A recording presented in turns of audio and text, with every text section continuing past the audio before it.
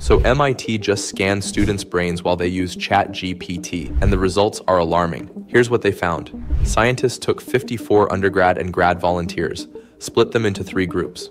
The ChatGPT group wrote essays with AI open, the search group used Google but no AI, and the brain-only group got no outside help.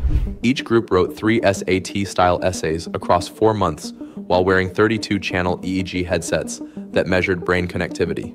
In a 4th crossover session, half the ChatGPT users had to go tool-free, and half the brain-only users got ChatGPT for the first time. The results? ChatGPT users showed 55% less brain connectivity in alpha and beta bands compared to students thinking on their own.